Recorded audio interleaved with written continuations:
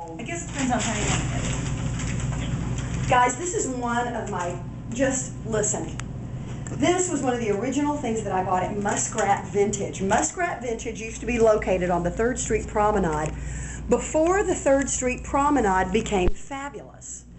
The 3rd Street Promenade at one point was just an old decaying shell of what it is now.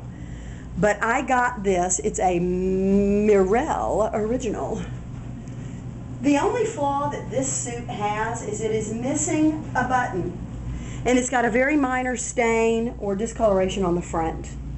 What I used to do with this suit is I would simply use a pin.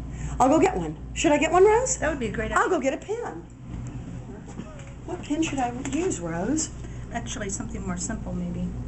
See, if you wanted to do something like that to make it look like a little flower, if you wanted flashier, you got that.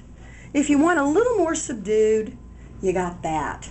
Pins don't come with the suit, but these pins are what I used to secure the suit when I used to wear it. And it's so elegant, this thing.